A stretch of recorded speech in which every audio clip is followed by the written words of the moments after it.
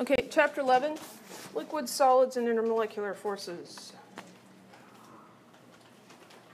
Geckos are cool.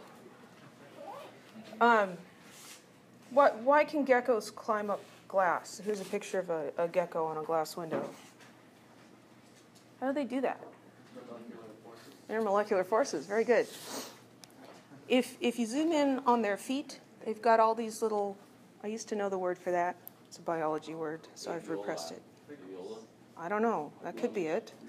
All these little fibery things. And so the surface area here is actually very large. And so the gecko can climb the glass because of the intermolecular forces present between the ends of these little fibers on its feet and the glass itself.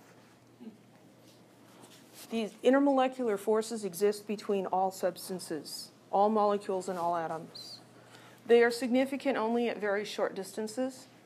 The reason that we have liquids and solids at all is due to intermolecular forces. If we had no intermolecular forces, everything would be gases, and life as we know it could not exist. Many physiological processes are highly dependent on intermolecular forces. Whether a substance is a solid or a liquid at a given temperature depends on the relative strength of the intermolecular forces compared to the thermal energy that is present in the molecules at that temperature.